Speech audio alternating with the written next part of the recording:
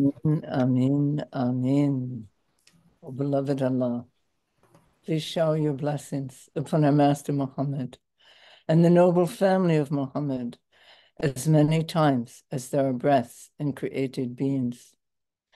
O beloved Allah, please shower your blessings upon our Master Muhammad and the noble family of Muhammad as many times as there are created beings. O beloved Allah, please shower your blessings upon our Master Muhammad and the noble family of Muhammad as much as your knowledge extends, as long as your kingdom lasts.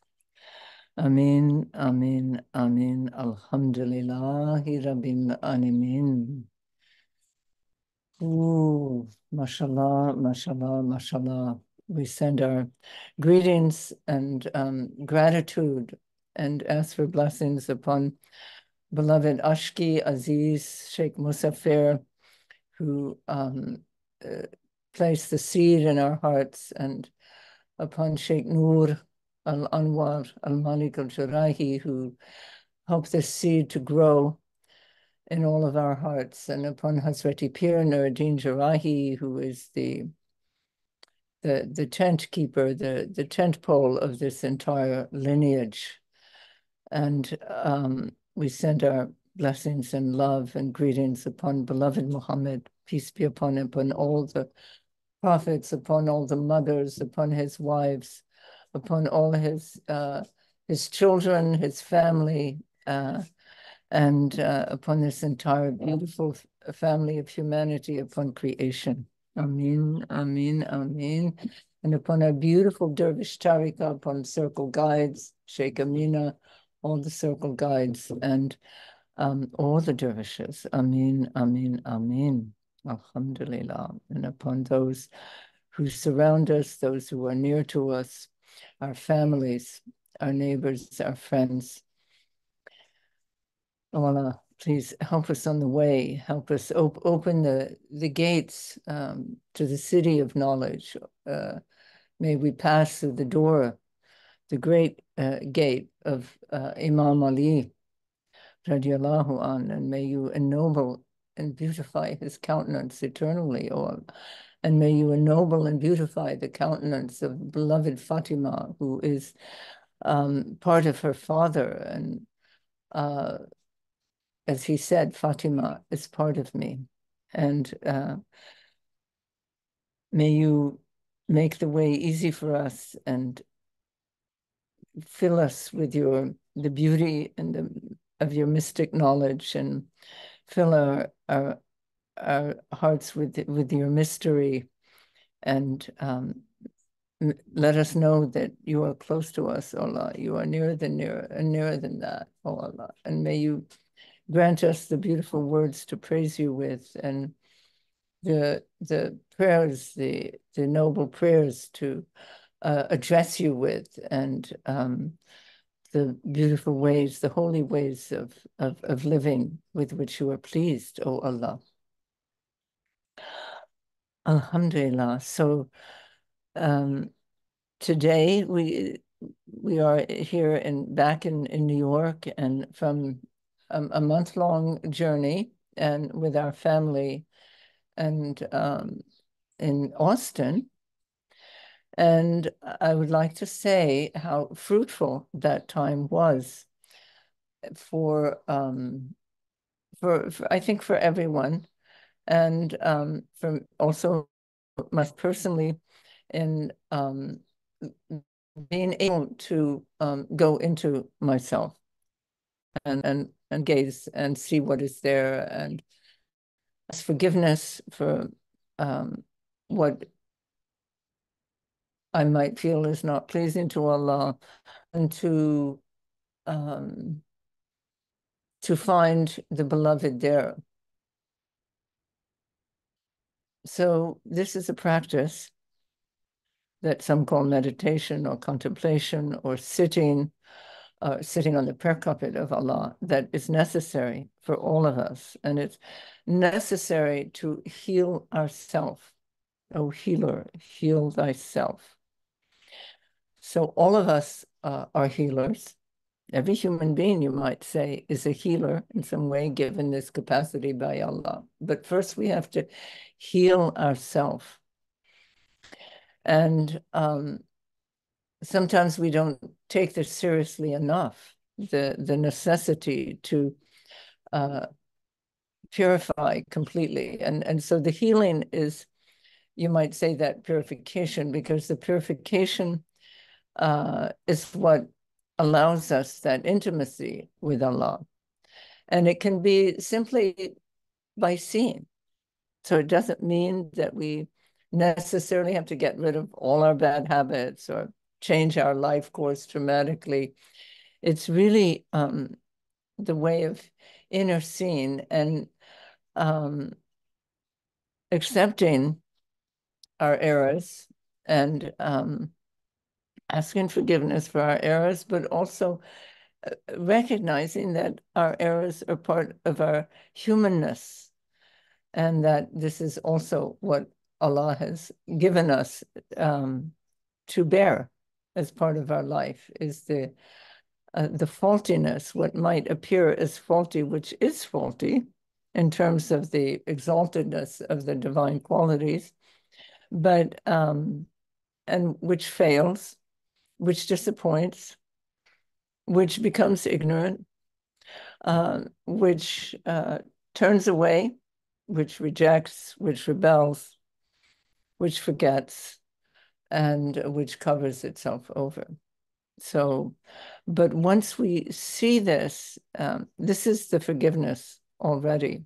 The seeing of this and the recognition of this as the lowliness, which is part of being human.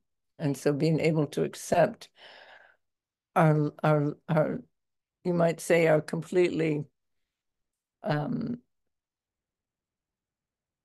unknowable traits. And by seeing them and recognizing that they are also from Allah, we can be healed that way, because we have covered them over. We have tried to hide them and go around them. And then we develop a certain personality, a certain ego. And that ego is really what has to dissolve, that armor, that whatever that is, that covering over our completely vulnerable, helpless, lowly self, the self that was not recognized when it came into the world, that might not have been greeted in the best of fashion, and that can never. It's part of the human drama that every child who comes into the world suffers disappointment and suffers heartbreak, and that's the way of it. And so we have to find the way to heal that, to find the original heartbreak, the original disappointment, the original, oh my God, what's going on here? Why am I here? Why did, my Lord send me here? And then we completely forget that. And then we can become distorted, and we can become dense and covered over. So the path, of course, is a healing. La ilaha illallah, Muhammad Rasulullah, Hakam Vasudka. If we repeat this with utter sincerity and certitude and insight, it will heal us. It will heal us. But it will also take us to, the parts of our life that need the healing. And it will seem like other circumstances. It's not that we just say la ilaha illallah and the next second, we're in a place of deep insight. It can be, of course. But circumstances will then lead us to ways of healing, encounters that help us to see more deeply into ourselves. So La ilaha illallah is the fastest path to Allah. This is what is said. So we should pay very close attention. And when we offer La ilaha illallah every day, as we do, to not offer it as rote, as just on the tongue without, and with thinking about other things, and we're saying La ilaha illallah, and we're thinking about a lot of other things. That's not the way that it's going to take root. That's not the way it's going to deeply resonate in our being. So maybe next week or the week after, we will address La ilaha illallah and some of the depth of that form of praise. But today I want to say that each of us should take a path, as it says, take a path to your Lord. And we know the path to our Lord is within. So we need to keep healing. And today, many avenues are offered, different kind of therapies, even physical therapies, treating the cellular memory of things, or Sheikh Amina works with consolation therapy, which is a very amazing, helpful form of healing. Meditation and even sound things can bring us more deep. Anything that brings us deep into ourself with sincerity, and where we can see and embrace and be that in that place of lowness. I mean, for me, that was very much of the healing in this time, is to accept the lowness and the vulnerability, the woundedness, of course, all of that. And then one is almost spontaneously or naturally lifted, because it's like it too is a kind of you might say whether one call it an illusion, or it's a form of dress on our human soul, on our and from there we go into that deeper level, which is the I, and the only I. So we have servant Lord, and as servant, we are both the loving, adoring, desiring servant, and then we are also the completely failing one, and we must recognize that on the path. So and then if we keep sitting, and I don't mean just in one sitting, but if we keep our attention focused on this path, on this process, and this way within, then we can come to that place of this open space, the only I who is there.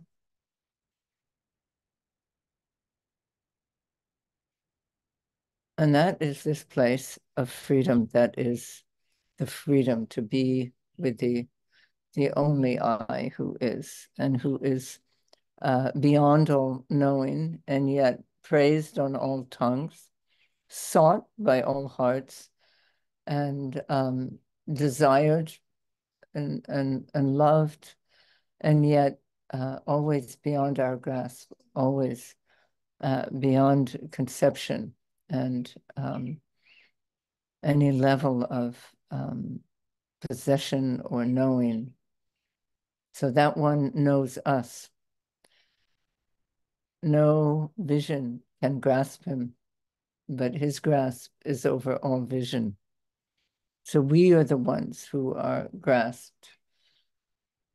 We are the servants, and then we are the channels. And then we are nothing but the who, the who, the who. So this was really to encourage us to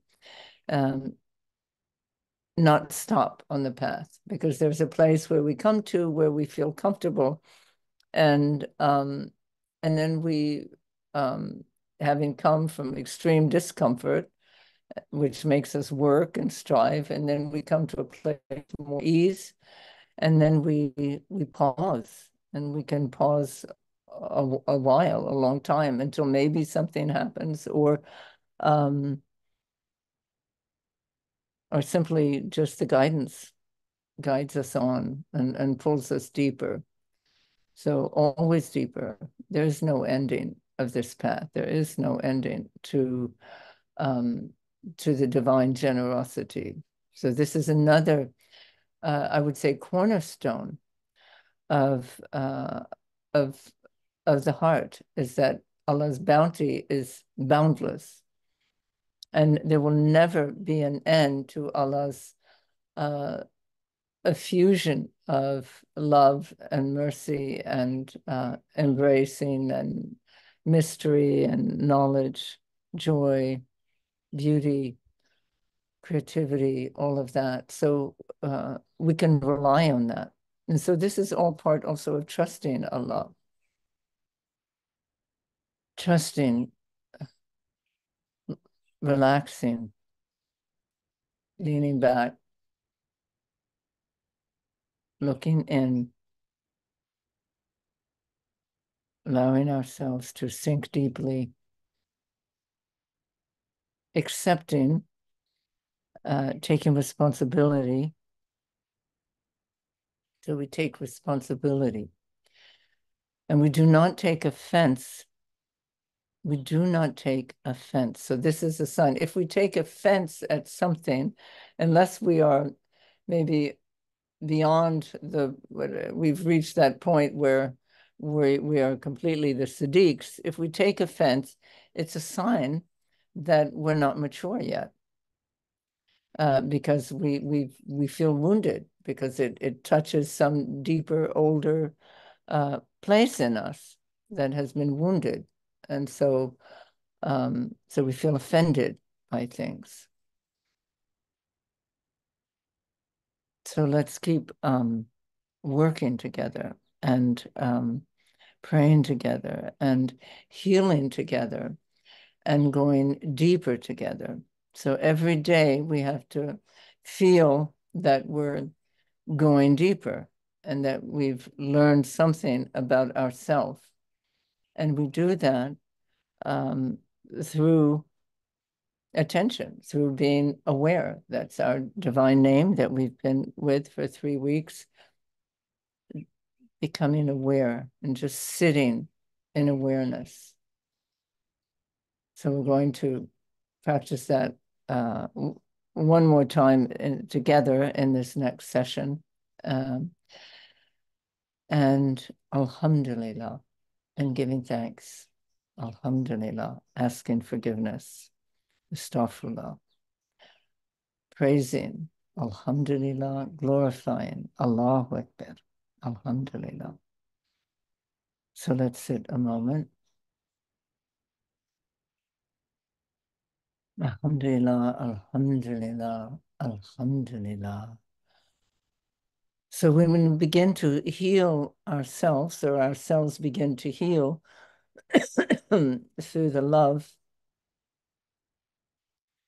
then we can begin healing families. We can begin healing our wounds in families. For this is a time now to for the bonds to reform. We've come into the age of the, as we know, of the breaking apart of tribal groups, of larger groups of human beings. I would say the tribe is a good kind of measure. And we know the ummet, which is, and every, of course, sacred path has an ummet, and the bond to that ummet. And then, of course, the bond to all humanity, then the bond to creation. And then, but it comes from the bond of soul and Lord. And then with the healing of that bond, and then we can bond to family, to our parents. We can to our siblings and to our children, to our and thinking of descendants. So we begin again to weave this beautiful tapestry of community, of human beings. This is the time for it now.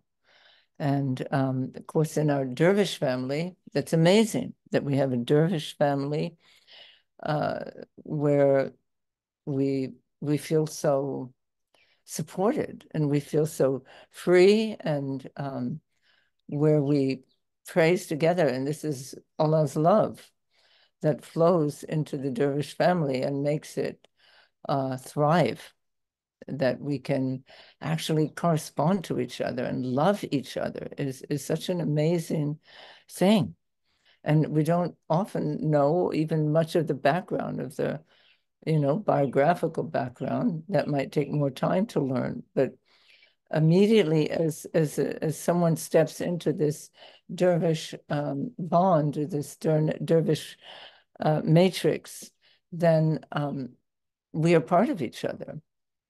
And so, whatever furthers that, and that allows us to have this foundation for then going out into, larger society, and either connecting it directly to our dervish matrix, or if not, at least bringing, the light and strength that we receive to others, and bonding to them in a way, definitely through the dervish links. The dream that I had many, many, many years ago, that our family, even if they don't take hand, our friends, even if they don't take hand, or any relation part of the tariqah. It was called the junior tariqah. So it was a tariqah. So they were bonded also to the peers, to the saints, through our heart. So that shows how significant each heart is. And so they receive blessings in that way. And I'm sure some of you have observed how family members, or even friendships, are bettered, or their help will come to them. Their lives will get better because the sap of the peers, the sap of the Prophet, peace be upon him, and the Ahl Bayt, and the Ummah is also flowing to them, even though they might be really practicing completely differently or not at all. But they are also called by love and resonate with that. And that's how they're our friends. So another thing I'd like to talk about, so we looked at more of the meditation, the inner looking, the sitting, the indwelling, is prayer. And prayer is, of course, another cornerstone of our way. And it's really natural to the human being. We're given hands that pray, a mouth that enunciates words, and a heart that desires. So we're always in that state of desiring, of needing. So as soon as you come to need, you come to prayer. When you so there's praise, which is the Alhamdulillah, it's the La ilaha illallah, it's the declaration of prayer, it's the heart overflowing with love, and just the complete affirmation of truth, and beauty, and the greatness of Haqq. And then there is the prayer, the supplication. And so we every day also we pray, and we should be praying. And some people feel they don't want to pray, or they don't want to ask, and that's okay too. you know, maybe they're praying without knowing they're praying. Their body is praying. Their lungs are asking for breath. Their stomachs are asking for food. Their minds and eyes are asking for light. So, we're really in prayer all the time because we are always in need. And so we're always completely dependent. And so maybe it's a good practice to listen to that prayer, the spontaneous prayer of ourself, and you will find that we're asking for everything all the time. And that if we think we're not asking, it's maybe because, something we're not realizing that. We're not realizing our total neediness and total dependency. Every cell of our being is, in a sense, praying for its own well-being and survival. So the prayers that we enunciate, the great prayers, we actually follow the Rasulullah sallallahu alaihi wasallam and the other prophets who were, masters, sublime masters of prayer, and would pray for the good. They would, because they recognized they were channels. And so also when one prays, one becomes a channel of goodness and help for oneself and for others. So the prophets were, of course, the great channels bringing blessings into creation, and they prayed also for future generations. They prayed for the well-being of humanity, and even if they just prayed for the well-being of their ummah, their own ummah, but it always, in their own consciousness, extended to all humanity. So one of the beautiful ways of praying is to begin with praise. So you praise Allah. Oh Allah, there's no one but you. La ilaha illa anta subhanaka. All glorious are you. And then you are the generous, you are Rahman and Rahim, you are the all-bestowing, the ever-near, the all-hearing, the one who responds to prayer. And then you can offer prayer, and I am the needy one. That's a beautiful way of praying. And we've just read on the day of Arafat, the prayer of Imam Hussein, which is a most magnificent prayer. And I would suggest that, every now and then we go back to it and read it, or even just read parts of it. And I was going to actually do that for us today. Let's see what time it is. Yeah, I have a little time. Just to awaken us again to his magnificence. And, we're coming to Muharram very soon, the first of Muharram. It might be this next Sunday in a week or Monday. It's not completely sure yet. I'm not sure myself.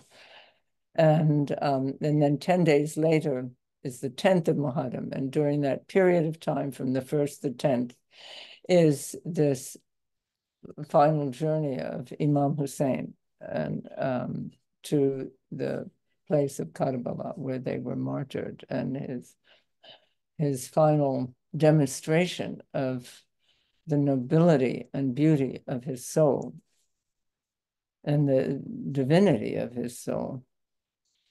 So I'll read just a few things from this great prayer of his. This is the beginning. Praise belongs to Allah. So that would be Alhamdulillah, whose decree none may avert, and whose gift none may prevent. No fashioner's fashioning is like his fashioning, and he is the generous, the all-embracing. He brought forth the varieties of unprecedented creatures and perfected through his wisdom all he had fashioned. Hidden not from him are the intentions, nor lost with him are the stores of good deeds. He rewards every doer of good and grants comfort to all who are content and has mercy upon all who humble themselves. He sends down blessings and the all-encompassing book in radiant light. He hears supplications, averts afflictions, raises up in degrees, and knocks down tyrants. For there is no God other than who, nothing is equal to who. Like who there is nothing, and who is the hearing and the seeing, the subtle, the aware, and who is powerful over all things. O Allah, I make you my quest, and I bear witness to your lordship, acknowledging that you are my Lord, and to you is my return. You originated me by your blessing before I appeared. You created me from dust, then gave me a place in the loins of my fathers, secure from the uncertainty of faith and the vagaries of the ages and the years. I remained a traveler from loin to womb, from time immemorial through past days and centuries. In your tenderness, bounty, and goodness toward me, you did not send me out into the empire of the leaders of denial, those who break your covenant and cry lies to your messengers. Rather, you sent me out to the guidance which was ordained for me, the way which you made easy for me, in which you nurtured me, and all the while you were kind to me through your grace and your abundant blessings. Alhamdulillah. Those are the first two paragraphs of this immense prayer. And then I'd like to end with something that was around the middle of the prayer, which is also magnificent. There is no God but you. Glory to you. And truly, I am of those who err. There is no God but you. Glory to you. Truly, I am of those who pray for forgiveness. There is no God but you. Glory to you. And truly, I am one of those who profess your unity. There is no God but you. Glory to you. Truly, I am one of the God-fearing.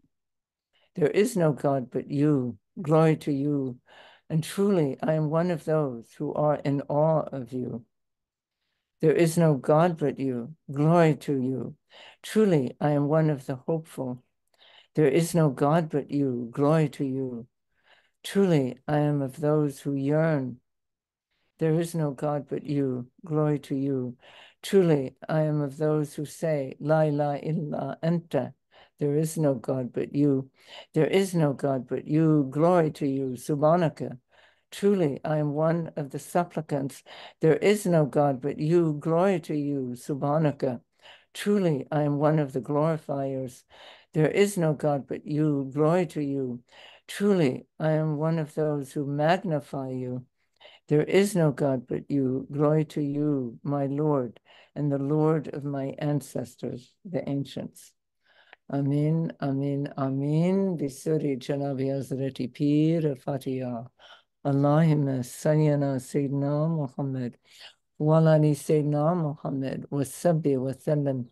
Bismillahir Rahmanir Rahim. Alhamdulillahi Rabbil Alamin. Ar-Rahman Ar-Rahim. Maliki Yawmiddin. Iyyaka na'budu wa iyyaka nasta'in. Ihdina as-sirata mustaqim. Sirata alladhina an'amta alayhim.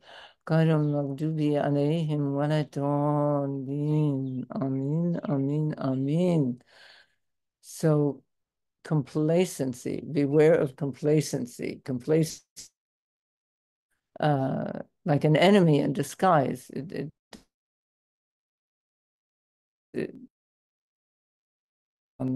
stops us on the path.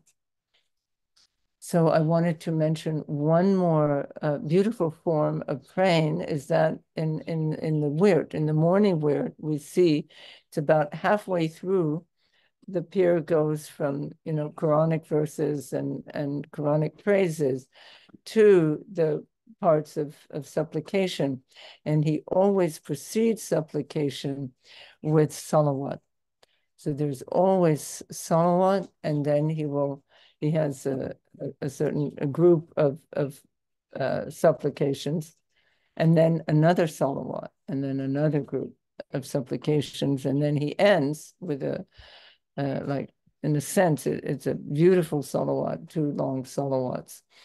So this a clear indication that by praising the Prophet, this is also opens the door of mercy. So praising Allah, asking for prayers upon Rasulullah sallallahu alaihi wasallam, opens the way for our supplication. It's like the fruitful ground. Plant the seeds of our prayers. If we have fertile soil, this is the fertile soil. So, alhamdulillah, alhamdulillah, alhamdulillah. Ya Allah. Assalamu alaikum wa rahmatullah barakatuhu. Alhamdulillah, alhamdulillah, alhamdulillah. Allahumma sayyidina Sayyidina Muhammad wa ala ali Sayyidina Muhammad wa sabbi wa sallam. Allah, please grant us the gift of tasting fully the humanity you have created us in, and the exaltedness that comes from you, O Allah. For all truly comes from you. All is from you. May we recognize all as aspects, as divine qualities from you, our beloved, our Lord. You have created us in order to also taste this loneliness, this servanthood, this complete dependence and neediness and helplessness, and all that we normally desire to run away from. O Allah, may we you allow us to recognize that it is also part of you, and that it is there for as a bezel, as a setting for our soul, for the magnificence of the heart where you alone reside, O Allah. And that over all things you are the powerful. You are the one who is victorious, and you have knowledge of all things. All things are created through your knowledge, O Allah, and all things are created to praise you, ultimately to praise you, O Allah. Grant us new levels of praise, new levels of vision, and new depths of reaching, and new levels of attaining, new degrees of nearness to you. Please, O beloved, do not let us stop on our path. Do not let us be content with what is not complete, not fulfilled, O Allah. May we always be seeking you and desiring you, and also envisioning you and seeing you, witnessing you, and praising you. Ameen, ameen, ameen. O beloved, we belong to you. Ameen, to the secret heart of our pure, secret heart of Effendi, the secret heart of Nur Effendi, secret heart of Nuruddin Effendi, Amina Taslima Effendi, his mother, and all the lineage and all the saints we love and who guide and protect and further us through the hearts of the Ahlul Bayt, that the glorious, the stars in the sky, and secret heart of our beloved Muhammad Mustafa, sallallahu alaihi wasallam, beloved Isa, beloved Maryam, beloved Fatima, beloved Musa, al-Fatiha. Allahumma salli ala Sayyidina Muhammad wa ala Sayyidina Muhammad wa sabbi wa sallam. Bismillahirrahmanirrahim. Alhamdulillahi Rabbil Alamin. Ar-Rahmanir-Rahim. Maliki Yawmiddin. إياك نعبد وإياك نستعين اهدنا الصراط المستقيم صراط الذين أنعمت عليهم غير المغضوب عليهم ولا الضالين. Amen, amen, amen. So we have taken the amana. We have taken the amana from you. Amen. May we fulfill it, be true to the covenant. Amen. Who